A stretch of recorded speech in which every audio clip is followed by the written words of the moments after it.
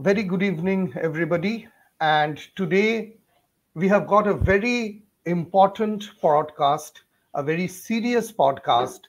We would embark on a journey through the enigmatic world of quantum computing as we dive into the depths of this fascinating realm. Our speaker today is none other than the very reputed Professor Arun Pati, who stands as a luminary in the field of quantum information, quantum computing, and the foundations of quantum mechanics. With a legacy spanning over 3 decades, Professor Arun's pioneering contributions have shaped our understanding of quantum information. He is celebrated as the trailblazer who introduced quantum computing to India, carving a path for groundbreaking advancements in this revolutionary field. His remarkable insights have not only helped shape theoretical frameworks but also found expression in two of his seminal books, Quantum Information with Continuous Variables and Quantum Aspects of Life, offering valuable insights into the intersection of quantum mechanics and everyday existence.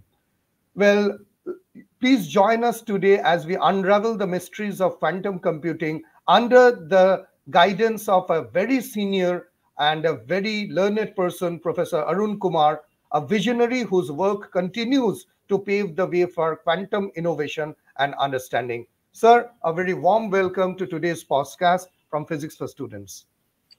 Thank you very much, Sonak, for your kind introduction and kind words. So I truly appreciate it. I am very pleased to be here. Thank you, sir. Thank you very much. We are actually pleased to get you in our system. Sir, if you may tell a little bit about how the quantum computing or how the quantum information system actually started. Yeah, so this field of quantum computing is already, I would say, more than 40 years old. So it all started by the basic question, due to Richard Feynman, one of the greatest physicists of last century. So Feynman started asking this question. So what will happen if you want to, simulate quantum system on a classical computer? And he found that it would be really inefficient to do so. Then he tried to revert this question. He said, okay, so if not classical computer, what can happen if you design your computer based on quantum mechanics? So this is the question he started in 1985, and that was Okay. kind of the first uh, you know the notion of quantum computer came into play. But that was not the whole story, because he did not really formalize the whole concept. It was David Deuss who tried to formalize this question more precisely, and actually he laid the foundation of quantum computing later on. Yeah. Okay. So, sir, my question is that what was actually, I mean to say, because you have been many years into this field, what was actually the limitations that we faced in classical computers and even supercomputers that led us to quantum computing? Yeah. So I mean, one of the motivation, is some of you might be knowing, is the traditional way to look at the way the computer industry is growing is completely governed by the so-called Moore's law, that tells you that every 2 years this computer chips double their size. So that means if you go by this trending, at some point of time you will reach atomic scale, and once you reach the atomic scale, then you cannot apply uh, classical physics.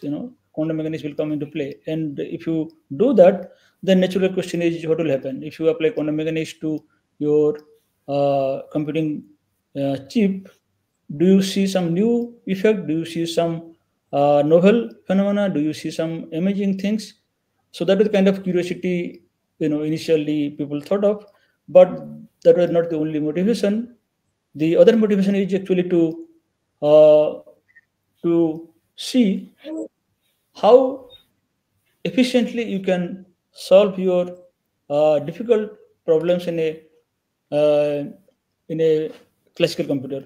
And it turns out that there are many uh, situations where you cannot solve your task in your even in supercomputer. So that is the uh, realization which led people to think, okay, so let us use quantum mechanics and quantum mechanical physical systems and try to build something which may be able to efficiently, implement all the computing tasks that you are interested in. And it turns out that there are certain class of tasks which can really be implemented much more faster, much more efficiently in a much shorter time compared to what you could do even in a supercomputer. For example, I know as some of you might be knowing that one of the famous discovery was due to Peter Shor, the prime factorization. That if you do on a classical computer, it may take billion of years. But in a quantum computer, you can solve in a few seconds. So that is a remarkable discovery due to Peter Shor, and that really gave a big boost to this field, this field of quantum computing, and that's how all this thing started. And over the last 30 years, there have been really tremendous development in this field. Yeah. Yeah, sir. Sir, that means what, sir, you're saying that the classical computer actually is still based on classical, I mean to say, computation or classical mathematics. But the Yes. moment we Yes. start to move into quantum computing, that we need a new kind of a physics, which is quantum computing. Yes. That Yeah. means, Yeah. in Yeah. some way, sir, the physics that we do in general, quantum physics, and the computation that we do. I mean to say, if you can please tell our viewers that quantum physics and the mathematical part of quantum physics, I mean to say, whatever linear algebra, etc., complex Hilbert spaces that we are doing, they are actually intermixed to produce a powerful computation tool, which is a quantum mechanics, right, sir? Exactly. Exactly. Yeah. Yeah. Yeah. So the basic realization, is the following: that uh, whether it is laptop or desktop or even supercomputer, in classical computing, what you do is you store your information in logical bits, so-called classical bits, and we know that classical bit can remain only in two distinct states at given time. That is, given a classical bit, single bit, it can remain only in 0 or 1. Okay, so we also know that any physical system which has two distinct configuration, you can store two distinct logical state like 0 or 1. But once you go to quantum mechanics, we know that not only your physical system can remain in a distinct state, but also it can remain in a superposition of two or more distinct state. Okay, so what it means? It means the following: that suppose you have a single spin or single atom or single photon. We know that a single photon has two distinct polarization, like say horizontal or vertical, or a single spin has spin up or spin down state, or if you think of atom, it has a ground state or first excited state, and so on. So if you identify these two distinct states, then you can encode this single logical state 0 or 1. But then we know that in quantum mechanics, we have something called linear superposition principle, which comes to we need this principle to explain your very basic uh, quantum feature, that is so-called the quantum interference that you learn in your MS days, MS level. So this quantum interference is something you cannot explain without this quantum superposition. So quantum superposition principle is at the heart of quantum mechanics, which completely demarcates your line of thinking from classical world.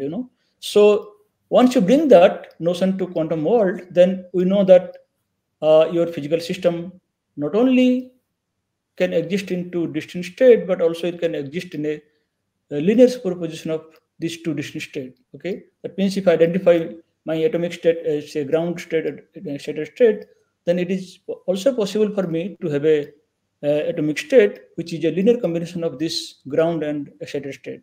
Okay, so what it means then? It means that if I encode this single bit like 0 or 1, okay, I say 0 is ground state and 1 is excited state. That means if I have this encoding procedure, then by this linear superposition principle, I can also have a state which is some alpha times 0 plus beta times 1. And that is something, uh, you know, uh, is only possible in quantum world. As I said, this happens only due to your linear superposition principle, which is not there in classical world. And that tells you that your encoding procedure had completely changed from the classical world. In the classical world, your single bit can remain only in 0 or 1. Whereas here, it can remain, of course, in 0 or 1, but also it can remain in 0 and 1 at the same time. So that Yes. extra feature that you see in quantum systems allows you to do something, miraculous, something amazing, and that's what this realization came due to David Deuce. And if you think of more number of qubit like 2, 3, and n number of qubit, we know that in classical world, given n bit register, it can remain only in one of those n logical state at a given time. Whereas in a quantum computer, it can remain in all those logical state at any point of time. So that is a huge gain once you enter this quantum world. Okay. Yeah.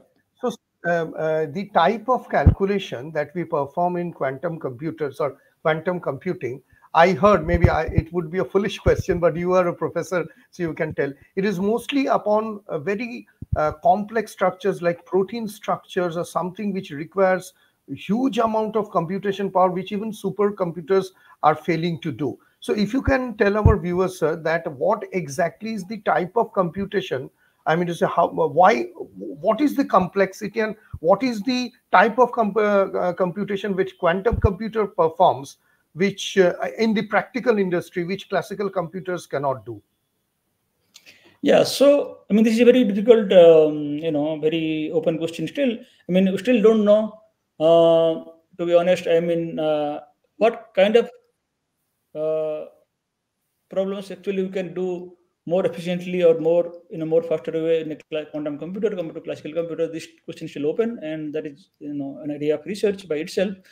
But what we have realized over the last 30 years or so is there are some handful of algorithms which really show that yes, indeed, you can achieve or you can do certain tasks much more efficiently in a quantum computer. As I said, one of the first discovery in this direction is source algorithm, and then subsequently we have this so-called Grover's algorithm, which tells you that to search particular item in a unstructured database, classical computer would take on an average n by 2 number of steps. If there are n entries, but he Okay. showed that if you do quantum computer and using this linear superposition principle, you can uh, search that mark item in square root of n steps.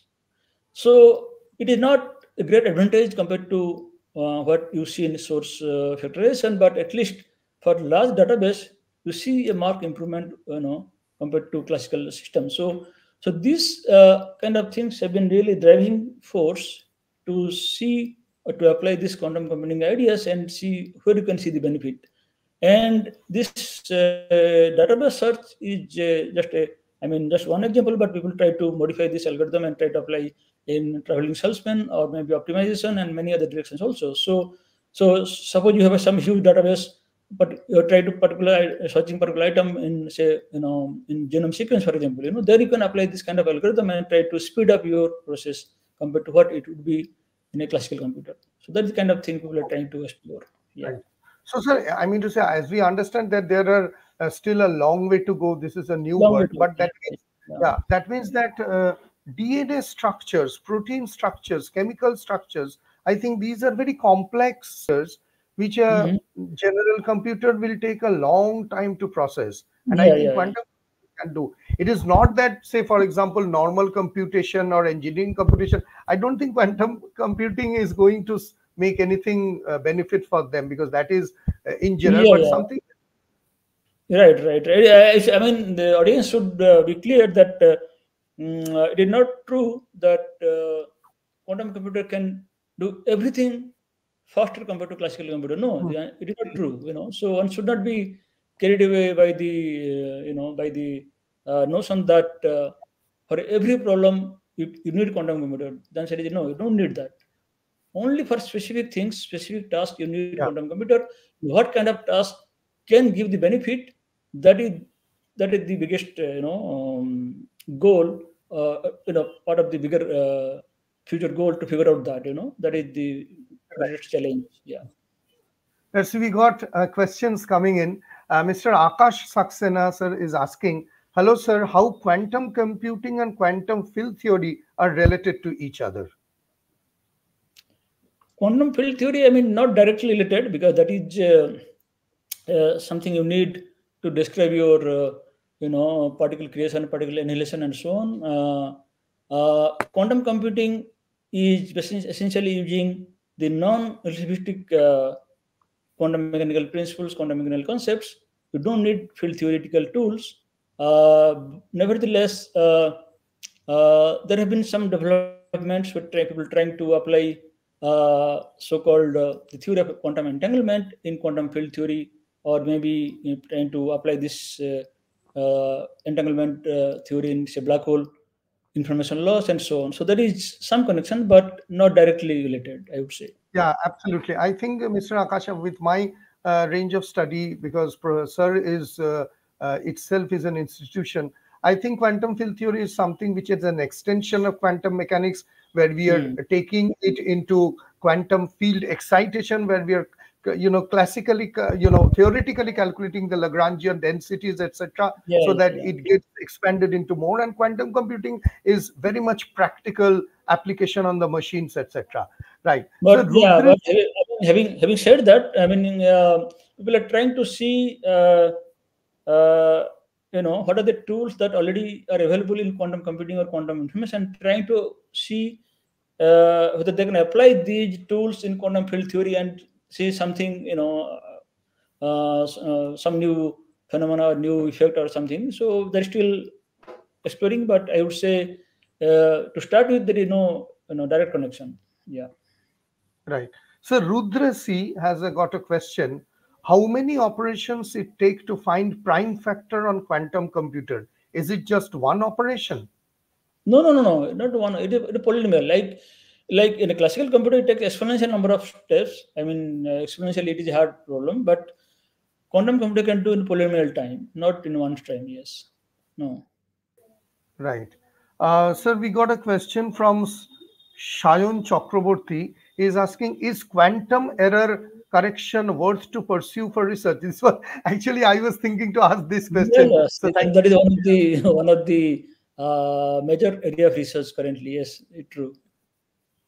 Yeah, absolutely. Mona Lisa is asking why we need quantum mechanics in India. I think the question is not even clear. I mean, to say quantum It is not mechanics. quantum mechanics is independent of India or US. Yeah, It it is is itself a long culture, a I mean, right, whether you live in India or live in any part of the universe, you need quantum mechanics. Okay, so yes, yes, yes.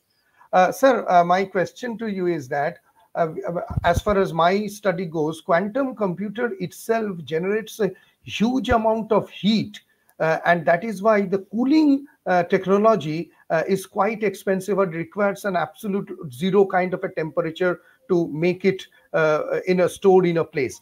How far it is true, and why quantum computer generates so much amount of heat? If you can just throw some light, sir. no, no, quantum computer by itself does not generate a lot of heat. I mean, to be able to uh, maintain your physical system, in a coherent superposition, you need to cool down your physical system to, say millikelvin or few Kelvin to that low temperature. So that needs a cooling system, and by itself, I mean, quantum computing by itself does not generate heat. I mean, again, what I'm saying is not fully, right, but the but if you talk about like certain kind of operations in quantum computer, like you do in a classical computer, so-called resetting a bit, which you are familiar, right? In a classical computer, if you want to reset a bit, you dissipate heat. Same thing also Okay, if you want to reset your quantum computing bit into some initial value like zero, okay, actually you had to spend some energy, so that will dissipate into heat. So but okay, apart from that, uh, I mean, if you do any other algorithm in a reversible manner, you only apply unity operation, and they are reversible by definition, so they you know don't dissipate any heat.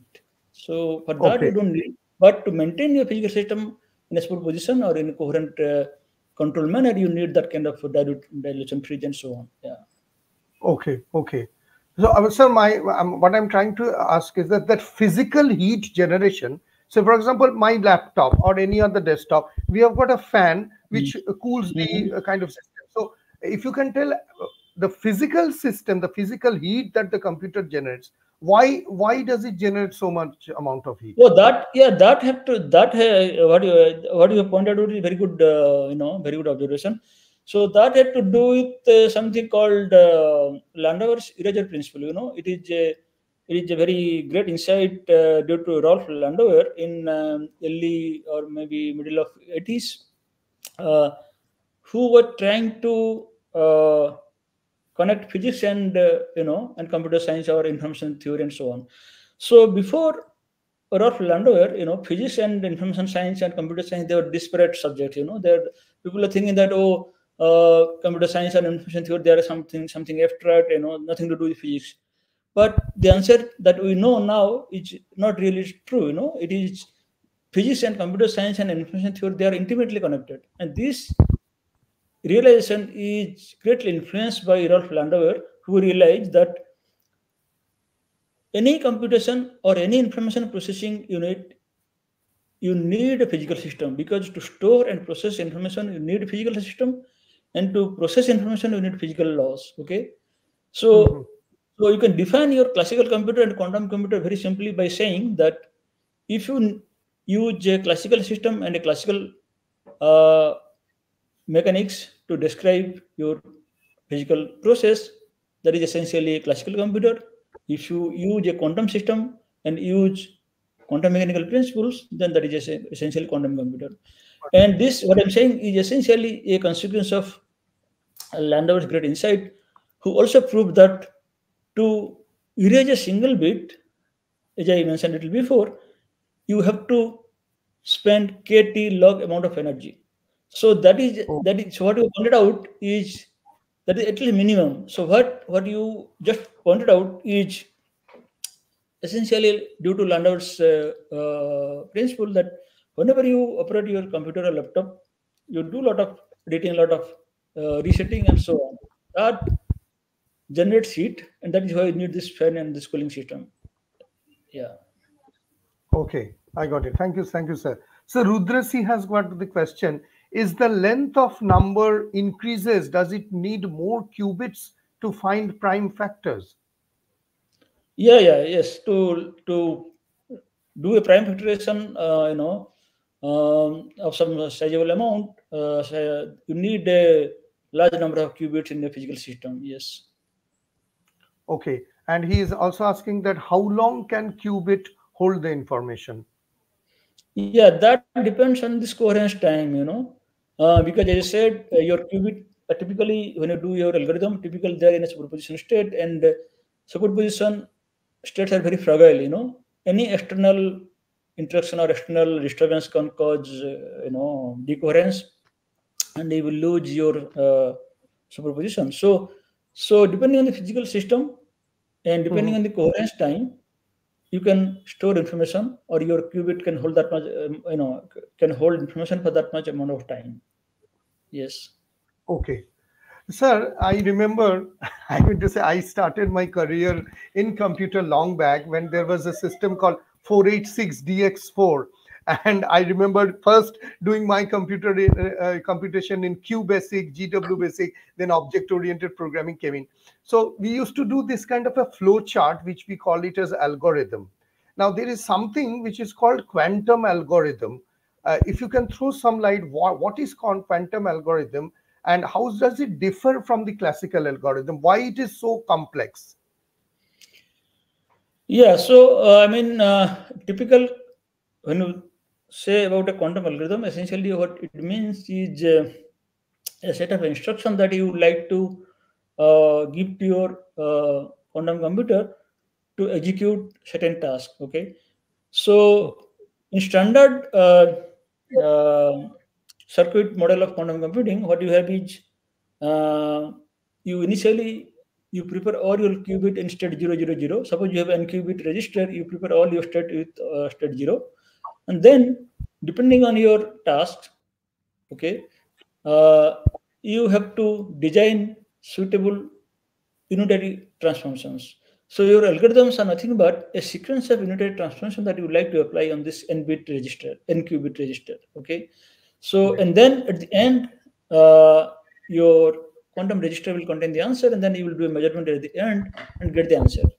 Whenever you want to get the answer, you will do a measurement, because that is something that will convert your quantum information to classical information, and then you read it up.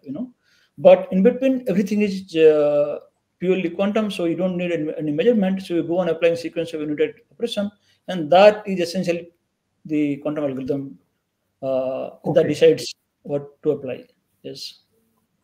Okay, I have few a little bit more question regarding quantum algorithm, but in between, Manifest Wistful is asking, can the superposition of particles be altered by external force at the time of experiment doing a static quantum calculation for a specific region? Uh, Yes, it can be altered by external force. I mean, if you're doing something, for example, you're running some particular algorithm, and in between you want to apply some external magnetic field, for example, that will certainly alter the state of the spin of particles. So that can lead to also decoherence and so on. Yes, the answer is yes. Okay, he's telling incapacity of space. I mean to say, I think that is, sir, what you answered. So yes, it can be done. Yeah. Okay, okay. So manifest wistful, I think, sir, has answered your question. So, sir, what I was willing to ask you is that in a type of a typical, conventional programming, if I come to that, C++, etc., we have got different languages in which we program a classical computer. So what is the language in which we understand it's the quantum language, but how, I mean to say, what is the language? How do we actually do the programming directly on the computer or any kind of a tool? What is the language that we use? I mean, it's still in kind of developing stage. So, like IBM, they have been developing the so-called the QSKIT program and software. So that's kind of language people are using now. And different private companies are building their own software for implementing quantum algorithms. So it is still kind of evolving, I would say. I mean, nothing Okay, final yet, okay, but yeah. okay. Sir, Mona Lisa has got a question. What are the uses of quantum computer in agriculture and how does it help AI? Yeah, so there are two different questions. So, uh, I mean, there is no clear-cut proof yet that quantum computing can help agriculture, but there is belief that it can help. And once you have a full-fledged quantum computer, it can help design of maybe some chemical, some useful, in growing, or maybe in design of new fertilizer and so on. So that can certainly help agriculture industry. So that is still kind of belief, but I would say that a lot of hope is still there. And coming to second part of your question, how does it help AI? So this is a different direction that people are trying to explore. So they're trying to apply quantum computing and AI, and there is a lot of research going on in trying to bridge this and develop a new field called quantum AI. So I would say again that it is still futuristic, and the way we see currently the AI, has changed our uh, landscape in computing, or present day classical computing devices. I would imagine that once you have a combination of quantum and AI, that will again be completely revolutionize the future of quantum computing, I would say. So I think it's still positive, I would say. Right. So Brishnu Prasad Tripathi is asking how we use quantum computing in astrophysics and cosmology. Yeah, this is too far-fetched, but um, again, I mean, whenever you're always, I mean, scientists are always hopeful of something that they will do something amazing. So recently, I saw some article where people have tried to use quantum imaging, and they're able to process the images that they received from uh, long distance.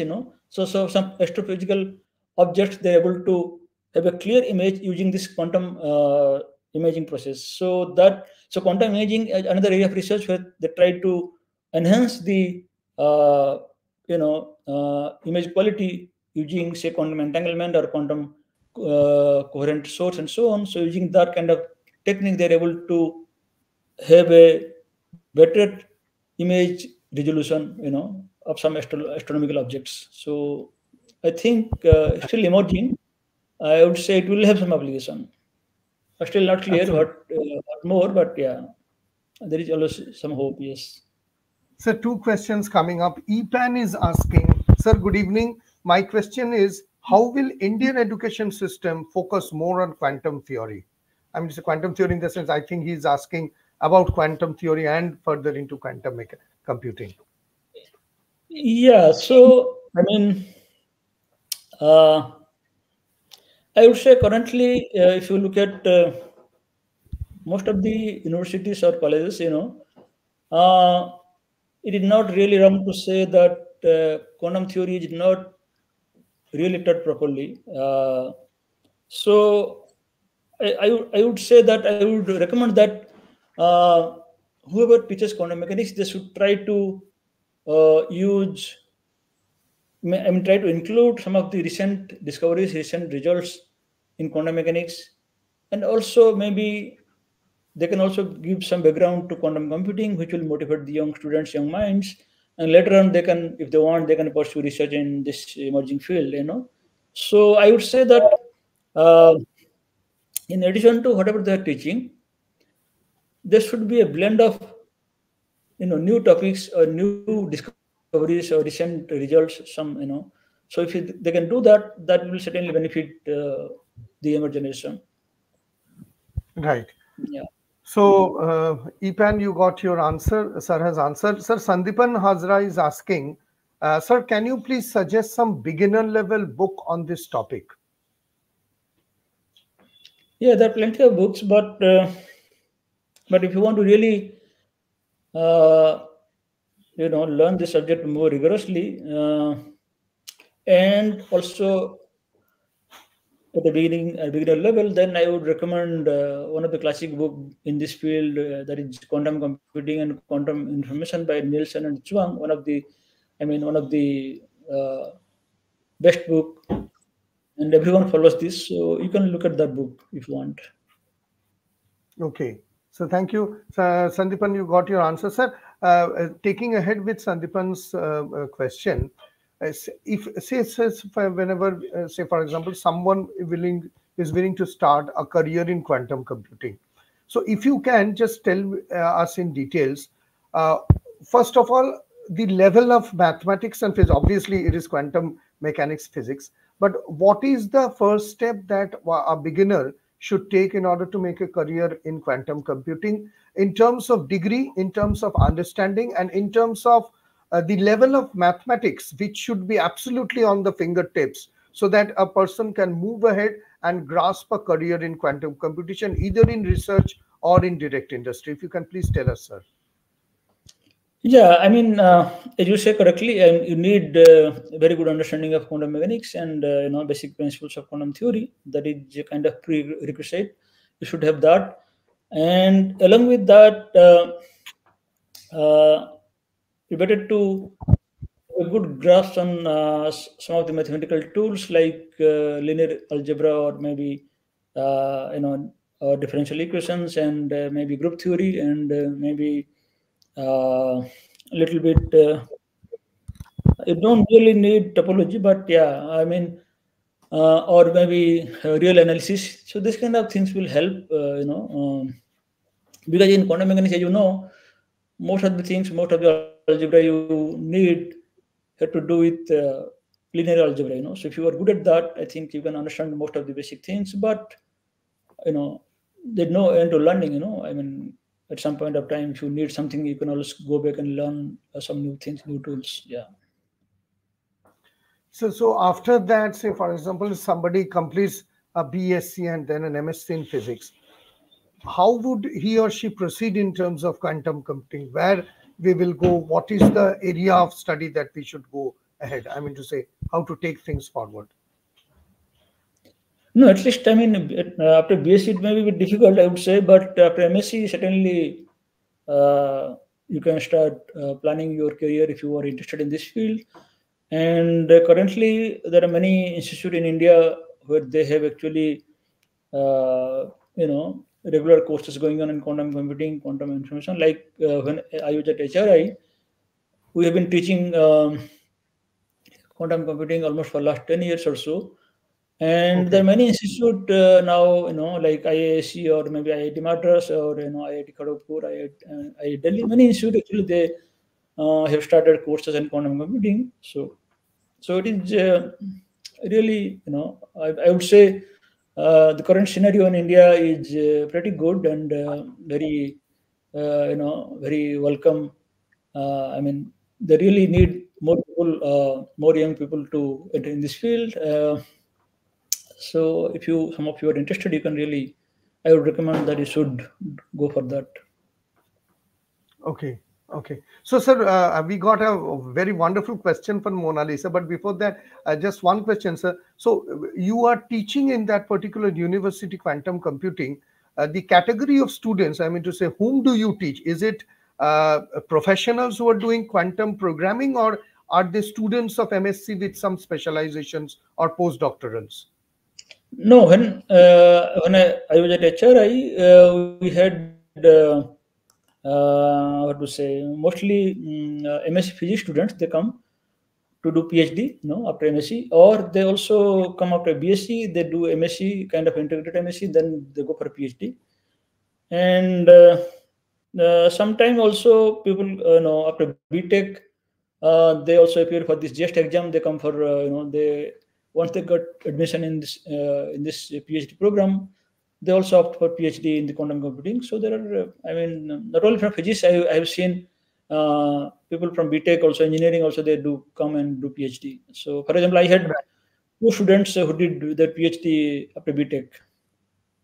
Absolutely. Rudra is Yeah. actually saying that IIT Chennai has a great course in Yes, yes. quantum computing. Yeah, yeah, Yeah. sure. Yes, yes. And plus, their faculties have a lot of free video on YouTube to get one started in quantum computing. Yeah, Yeah, yeah, I yeah. even. Yes. Yeah. Sir, Yes, Mona yes. Lisa is asking a very interesting question. How can I get a PhD under a legend like you? And what is your motivation for quantum computing? I think, sir, we all want to know how you become a legend, the first person to introduce quantum computing. Your name is in Wikipedia. I mean to say, this is a honor for me, everybody to watch you and to host you as a guest lecturer on my channel. If you can please No, throw no. some light, sir. So I don't know that I can answer the first question, but second question I can answer. How I got motivation to do quantum computing. So that is very interesting, and maybe it will inspire some of you. My first uh, I mean the first what to say, my excitement about quantum mechanics. Quantum computing will come a bit later, but I first got really excited about quantum mechanics when I was in BSc, and when I was taught in my class the so-called wave particle duality. When my teacher told about this wave particle duality, this de Broglie hypothesis, I was really curious. I thought, how come the single entity behaves both like wave and particle? I thought maybe something wrong, and these people don't know anything. So I have to solve this paradox. So that was the kind of motivation. So I thought maybe whatever we know till now is completely wrong. We don't understand anything. So neither they are wave nor they are particle. There's something else. So I have to figure out what is that. So that was the motivation. I thought, no, I will do research only in quantum mechanics. So from BSc, I realized that I have to do, uh, you know, mm, I have to pursue this research. And at that time I was not even sure. After my MSc, I was not sure that whether I will get some PhD position, or maybe I will get some research position. So I was even determined that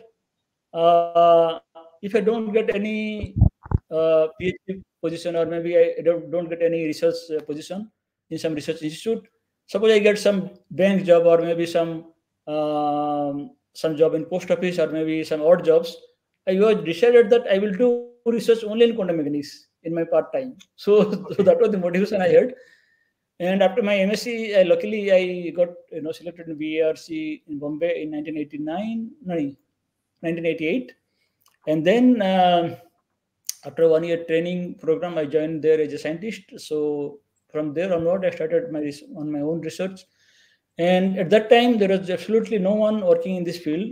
Mhm. You know. So I have to go to library and figure out what are the current research going on, and I have to look at I think, journals sir, and the yeah. internet says that you are the first person, sorry to interfere, you're the first person in India to introduce and do research on quantum computing.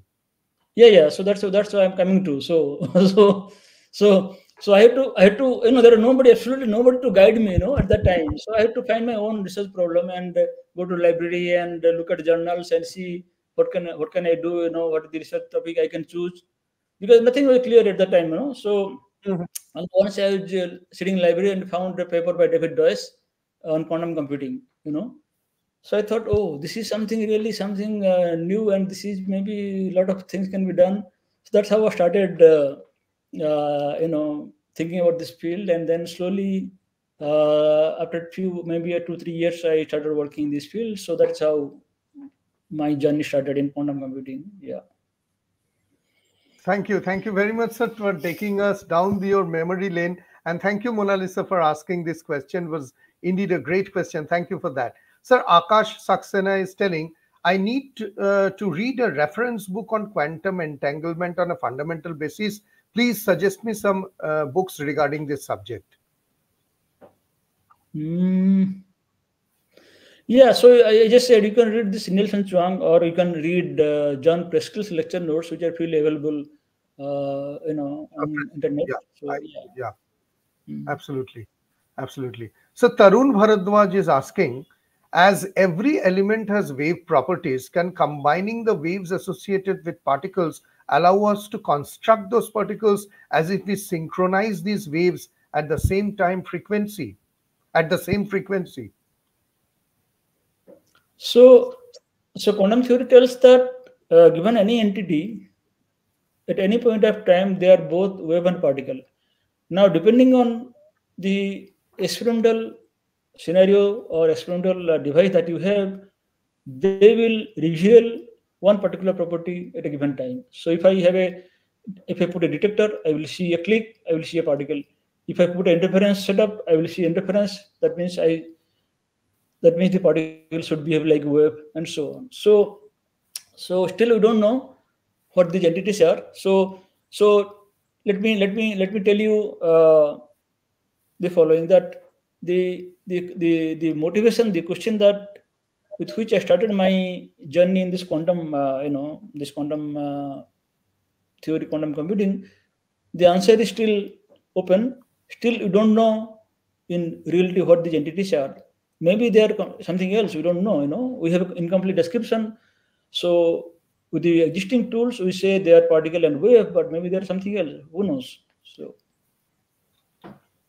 Right. Yeah, that is quite an open area.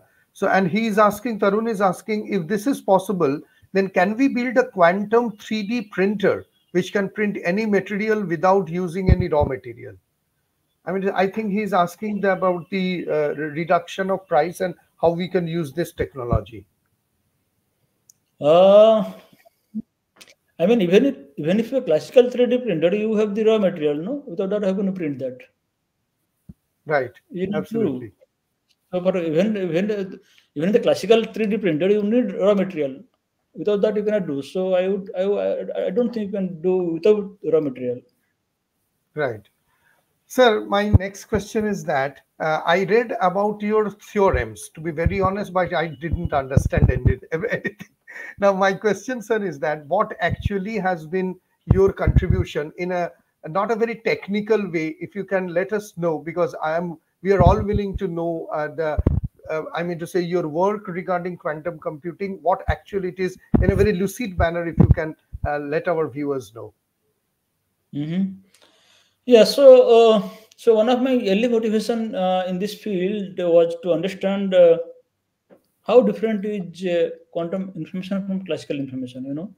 So because this field was emerging, so I thought maybe good to understand uh, the key features or key differences between classical and quantum information. So with that motivation, I tried to ask several questions, and some of the questions may be wrong, some of the questions came out to be right, and so in that process, we tried to prove this so-called no relation theorem.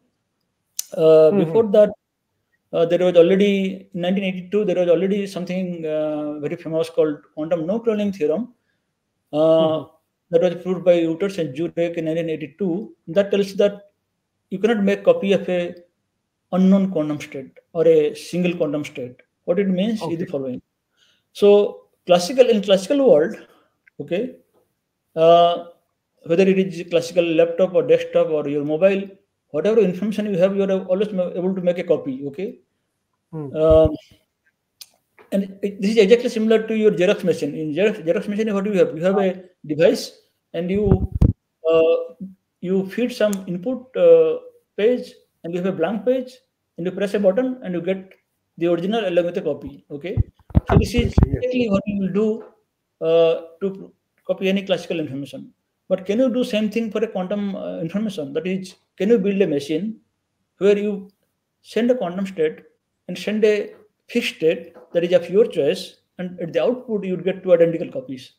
And that was proved by Uter Jurek that you cannot do this. Okay, you cannot make copy of arbitrary quantum state, and this actually plays a very major role in quantum information because this provides security to quantum Mhm. communication like quantum cryptography and many more other things. Okay, and Okay.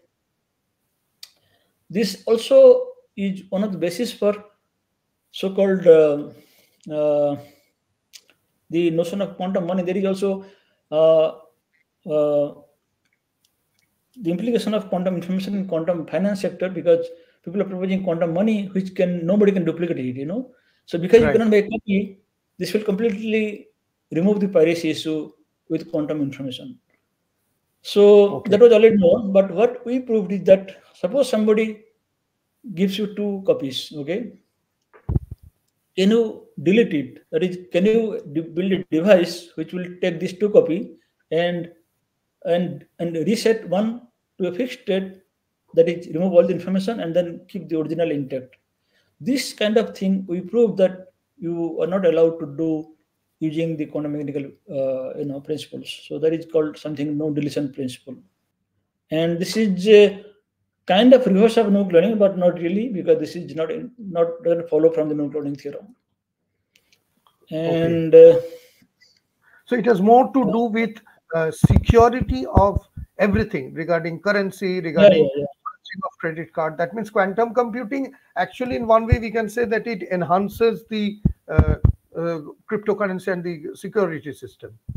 yeah, yeah, yeah. I mean, once you have a full quantum information system, whatever you encode, whatever you store, only you can manipulate. Nobody else can, or nobody else in the universe can do anything with that. It is fully secure, and that security comes not by your design, but by nature's design. Nature already given that, Ah, uh, you know, uh, absolutely. it's a byproduct kind of thing. So Yeah, that means if is an information, say somebody transferring money from this point A to point B, and yeah, because of quantum superposition, in between, if a hacker or somebody yeah. intervenes, then it will automatically change its nature and we won't be able to. Right, Okay, right, right. Yeah. right. Sir, I read about strong uncertainty relation, which you are a pioneer. You founded that principle. Can you please, sir, tell us what actually it is? Yeah, uh, so all of you, I mean, those who have done, say, MSc physics, they or maybe BSc physics, you know that there is this Heisenberg uncertainty. Right. principle, right? Which tells you that delta x times delta p is greater than h bar by 2. Or if you try to be more general, given any two non-commuting observable A and B, then Right. you can prove that delta A times delta B is bounded by this commutator of A and B and its average the modulus and this factor half, right? This is your sometimes called Robertson uncertainty relation. So these relations tells you that it is impossible for you to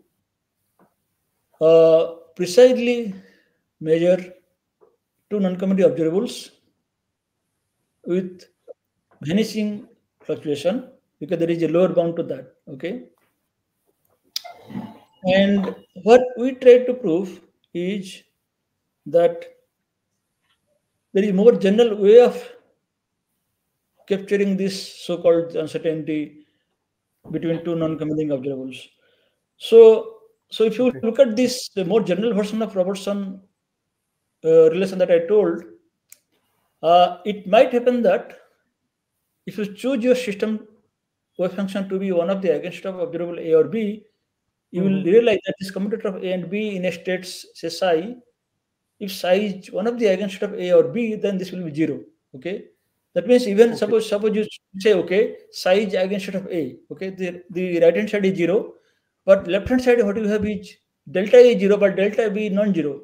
So that means this relation is not telling you anything. Okay, so Oh, zero is greater than zero or equal to zero. It don't telling you much, right? So it is become trivial. Okay, so what we tried to discover is we removed so-called this triviality issue in this Robertson or Heisenberg uncertainty relation. We try to prove a new relation which will give a non-trivial lower bound to this quantum fluctuation, even if you choose this wave function to be one of the eigenstate of the observable A or B. So our relation actually what to say it remove this triviality issue and makes it more non-trivial and more okay. more kind of useful where you cannot apply the previous Heisenberg or Robertson relation. Right. Yeah. So, So so that is this why. is some, yeah. So is this something which is similar to this remote state preparation? Because that is also one of your discoveries. No, that is different. That is different thing. But yeah. Okay, okay, fine. Sir, we got, he's telling that I recently heard about quantum complexity. Could you tell about it? Thanks, sir. Yeah, so quantum complexity is again a huge topic of research, huge area of research. So, like you have classical complexity theory, people are trying to define various classes of quantum complexity theory. So, some problems you can solve in polynomial time, some you can solve in maybe linear time, and so essentially, quantum complexity to do with the following fact that given a particular task, how that will scale with the input size. Okay, so the solution to your problem on a quantum computer, how it scales with your input size problem, that is, I mean, the answer to that question is to do with the complexity theory. I mean, in short, that I can say. Okay, okay. He is telling that Leonard Susskind, I think he is working on this Yeah, quantum. many people are working on that. Yes, yes, yeah. Okay. Thank you, sir, for this answer. Sir, Rudrasi has got one question. Is Planck length the smallest measure of distance? How much time does light take to cover Planck length? Will that be the smallest measure of time?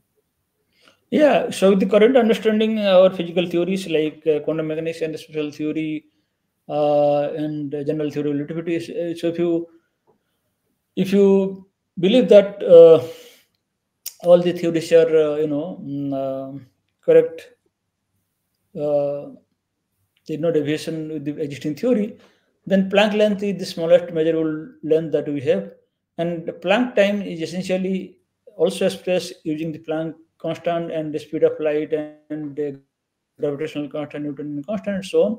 So essentially, uh, if you use speed of light and this Planck length, then you get the shortest time also Planck time. Essentially, Right. I mean, if you so Planck length divided by Planck time, essentially will be the speed of light c. Freeze of right state, right. Thank you, Yeah. sir. We are almost coming to the end, and I'm thankful, sir, has got a lot of time. Sir, one question that keeps me thinking is that if we talk about the, I mean to say, the problems or scalability in terms of hardware, I mean to say, the quantum system accommodating a large number of qubits. So, my question, sir, is that what are the major hurdles in scaling quantum system to hold a large number of qubits, and what breakthroughs are necessary to what we get is a fault tolerant scalable quantum hardware? If you can throw some light on this, sir. Yeah. This is a very good question you have brought out. So this is actually one of the biggest challenge we are facing. I mean, we means various companies are facing. So to have a large scale or full-fledged quantum computer, you need to go something like few thousand, maybe 10,000 number of qubits. And once you scale up the number of qubit, it is not very uh, easy to maintain the coherence at a single qubit level, because once you have more and more number of qubit, each of the qubit they will talk to each other and they will try to interact with each of them, and slowly they will Mhm. lose the coherence. Okay, with as time goes on. So, but at the same time, you need more number of qubits, because that is what your goal is, right? You have to scale up your number of quantum systems, quantum number of quantum qubits. So, so in one hand you want to maintain the coherence, in the other hand you want to scale up the number of qubit. So this is kind of trade-off. You have to kind of optimize this these numbers. And here the biggest challenge is, as I said, the coherence time. Okay, and once you have a device or a scheme to fight the decoherence, you have to Okay. bring error correction.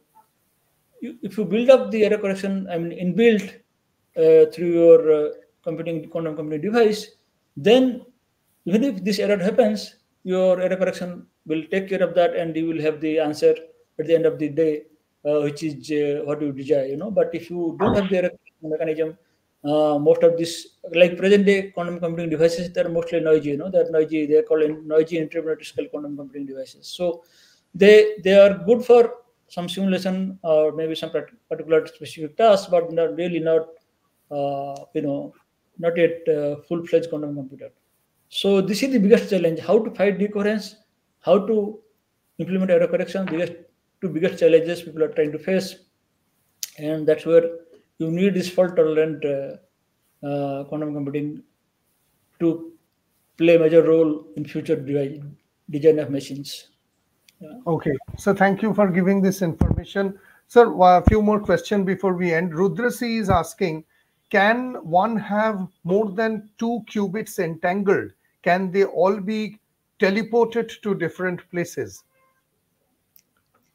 Yeah. The first question answer is yes. I mean, there is no issue about that.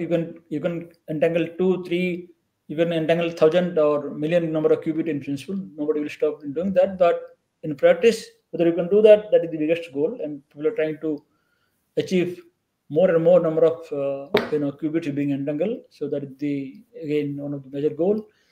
And if you want to talk teleportation, of course, there is a restriction that given a single, you cannot teleport a single qubit to many places, because that will violate no cloning theorem. Because if you could teleport this qubit to say two places, you will get two copy at A and B, which is not allowed by no cloning theorem. But if you have many qubit, each of them you can teleport to different places. That is still allowed. Okay, okay. Sir, his question is that how does nature fight decoherence? Yeah. So this is again very, I would say, very deep question. So uh, if nature indeed knows how to fight decoherence, that would have a deep implication, because we still don't know.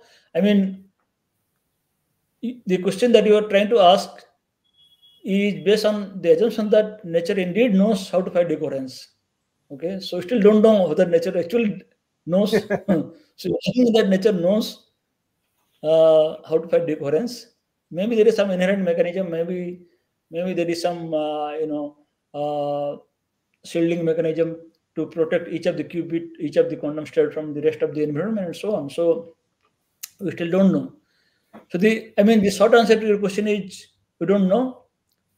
But assuming that nature does it, I'm saying that this will have deep implication in variety of other contexts also. Okay. Sir, Anant is just asking your views that what are your thoughts on Elon Musk?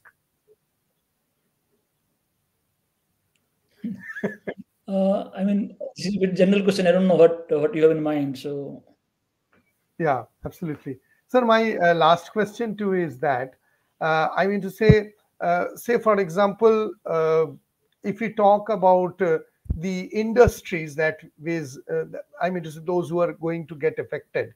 So, what I'm trying to ask is that how prepared are industries, for example, governments and regulatory bodies for the, I would say, potential disruption and informations that widespread adoption of quantum computing might bring. I mean to say, are we mentally ready? How we will take things up? yeah. Again, this is a very pertinent question and very important question that you have pointed out. So so government is taking very good step in trying to uh, bring industry and academia and startups to this this quantum emerging technology like quantum computing and quantum communication. And as you might all of you might have seen that national mission is already initiated by government, and at any point of time it may be soon they will announce it. And there are several private bodies also, private companies also, they're trying to build, trying to get quantum ready, and they are really, it is uh, uh, right speed. They're trying to develop like quantum software. They're trying to, some of them are trying to build quantum communication device like quantum random number generation and quantum key distribution system and so on. There are many companies in India already. They are very good at that. And coming to the third aspect, that how the ecosystem should develop. So with regard to that, already um there is so-called quantum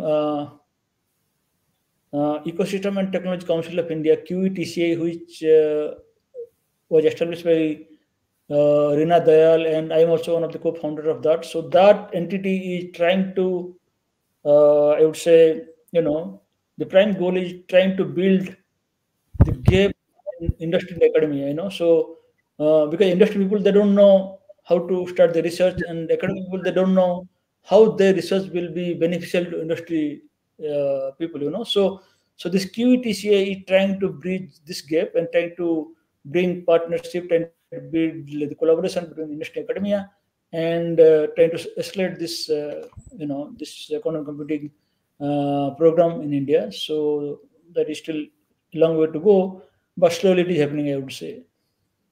Absolutely. I mean to Yeah. say, sir, for example, in terms of when computers came in, there was a lot of mental change in terms of government, private sectors, that are we going to lose a job? Because we thought that general computer, I mean to say desktop computer, long back, we thought that everything is going to go away. Same thing is happening with artificial intelligence. People Yes, think yes, that if we get an AI, then we will lose out the job, but that is not. I mean to say they are making life easy for us. So in quantum computing, do we have a fear of anything that the private sector, public sectors, people who are writing blogs, those who are making videos, those who are writers or anything, is there any threat that their jobs will be replaced by quantum computation? not really. No, I would say, I don't think so. It will develop replace by quantum AI if at all in future if that happens. So I mean, we should be prepared that even if quantum AI get developed, by merging AI with quantum computing devices, it should be, should be ready to complement each other. Should not be, we should not get feared, or that our job will get replaced by AI or quantum AI. So I don't think that will ever happen. Yeah, So absolutely. Sir, this question I think you have already answered. YouTube, sorry, books or for recommendation. If you can, mm. sir, please repeat the name of the book which you, because Anant is yeah, asking. this is very. I mean, there is a very classic textbook by Michael Nielsen and Isaac Chuang, and the title is Quantum Computing and Quantum Information, and the publisher is Cambridge University Press. So very good book and very classic book. You can go through. Okay. Thank you, Yeah. sir. Sir, my last question to you, I won't take your time. This is actually thought to ask you long back. But anyway, sir, in terms of, say, for example, social, I mean to say, everything is now, associated with society.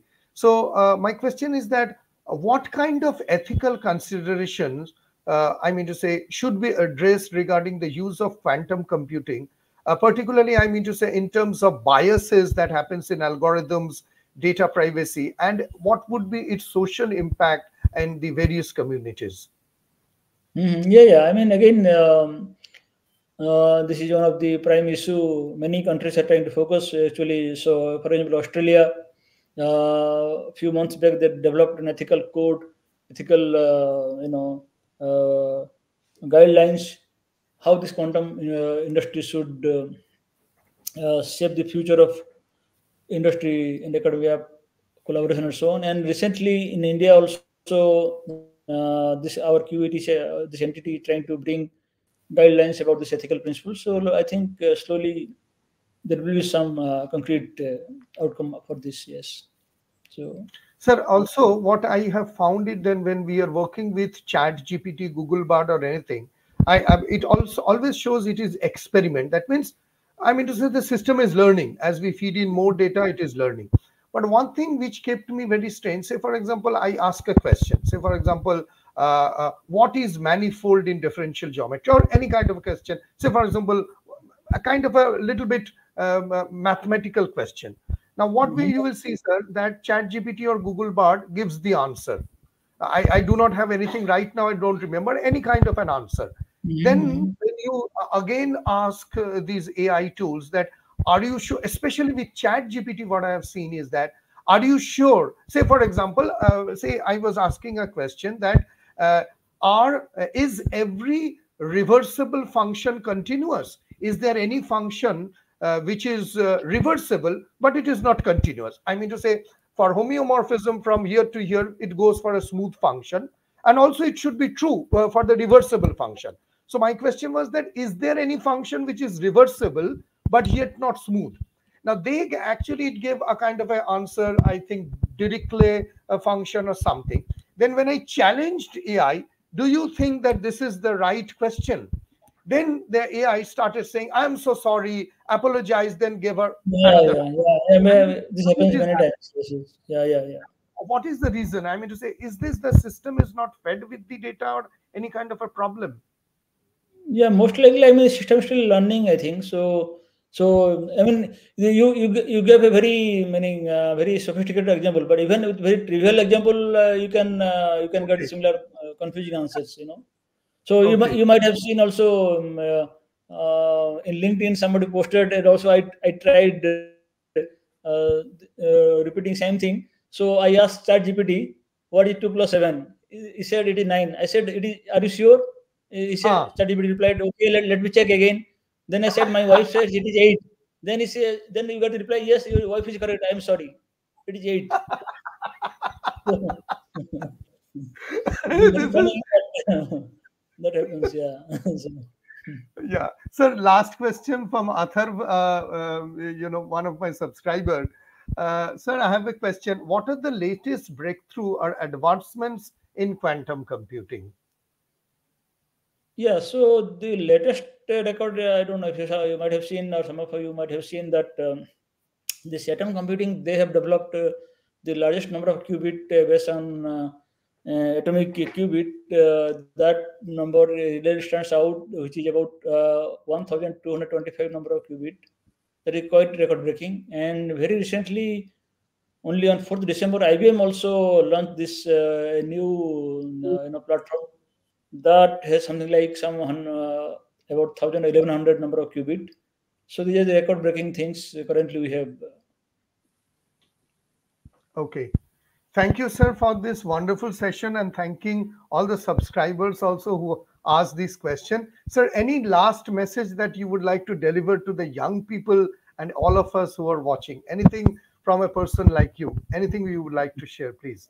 Yeah, so I mean, yeah, my only message is if some of you are interested to pursue quantum computing, I would say this is the right time, and this is the most uh,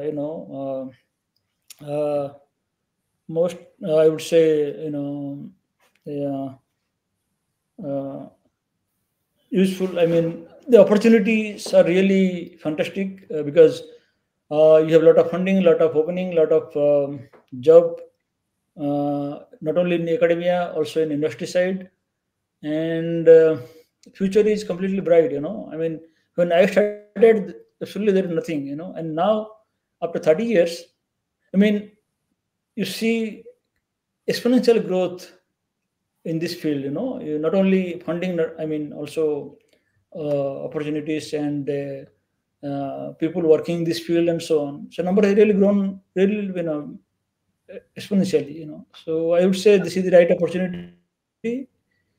And if you are interested, if you are keen to know the subject, to explore more, you should go for it. And I think, sir, you created the platform. I mean to say, when you started 33 years back, it was just on a very infant stage. And now, after 33 years, you being the founder of quantum computing in India, how do you feel, sir? I mean to say, what is your reflection on this? How do you feel? Uh, no, sometime I feel good. Sometime I mean I feel still I'm learning. Because this field is advancing so much. Every day you Yes. see several 20, 30, 50 papers on in archive, and even after working 30 years in this field, sometimes you feel that if you see a paper, not sure that you will understand. Because the field has advanced so much. Unless you are working in particular direction, you may miss what others are doing. So this will really grown very Mhm. fast. And that is not a bad thing, I would say. But yeah, I mean, still every day is a challenge. Every day you have to learn new things. So yeah. So thank you very much. I think, sir, those who are watching today's session, if they want to contact you for any kind of a help or if they want to pursue PhD under you, I think they can directly contact you via LinkedIn. And sir is there, I think, to help. And I was very fortunate today to host because this is the end of the this year, and I think, sir, getting you, it is a matter of real honor and I really don't have any words. We got a lot of insights, we got a lot of learning, and thank you very much, sir. Thank you for Thank you very much. Thank you, uh, everyone, and for your time and for your hosting this me in this on your channel. So thank you very much. thank you, sir, and wishing you a very, I would say, a Merry Christmas and a Happy New Year to you Yeah, and same your to you. family. Same to you. And may you stay happy, healthy, because you are the person like you, I mean to say, who really shows us the path. And for physics for students, for me, hosting this show, it was incredible. I will say you, I was very tensed to host you because I Oh, don't have much of an idea on quantum computing because I'm mostly into the I would say classical physics, quantum mechanics, and quantum field theory, more into the mathematical part. So thank you very much, sir. I won't take much of your time. Thank you for coming, and thank you for all the subscribers. We have few more podcasts which are coming up on machine learning, artificial intelligence, etc. And I have my webinar on general theory of relativity, free webinar which you can participate on 31st of December starting 8 p.m. I already got registrations which are coming up. So with that note, a big note of thanks to Arun thank sir. you. Thank you very much. Thank you all. Take Thank care. you. Thank Thank you. you very Yeah. much. Thank you. Yeah. Sir, Athar is telling thanks a lot, sir, for sharing your profound about quantum computing. You are my biggest inspiration, and a lot of Indians are proud of your work. Actually, sir, Thank when you. I Thank you. Thank you. when I floated this in YouTube, there are a lot of people who told that he is one of the greatest scientists, pioneer in quantum computing in India, and we would be happy to watch him live on the show. So thank you very much, sir. Thank you very much. Thank you You all. stay happy. Thank you. Thank Thank you. you. Take care and stay safe. Take care. Yeah, sir. Bye. Goodbye, sir. Bye. Bye.